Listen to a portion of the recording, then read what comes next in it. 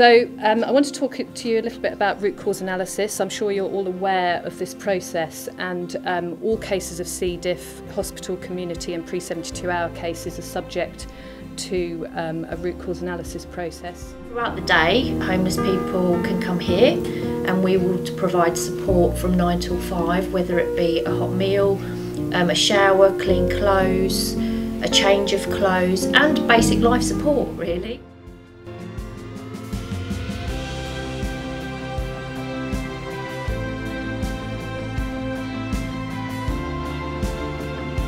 I'm Chelsea Gibson and this is Point Taken, a panel show involving hot topics within the world, and today's topic is the education system and voting. Please welcome our panellists, Courtney Remick, Thomas Sharma and Fabian Bishop. It leaves you speechless when you try to speak about it. You just can't think of any words that go with it because it's so intense. It's just the colour, the detail, the textures that go into it is unbelievable.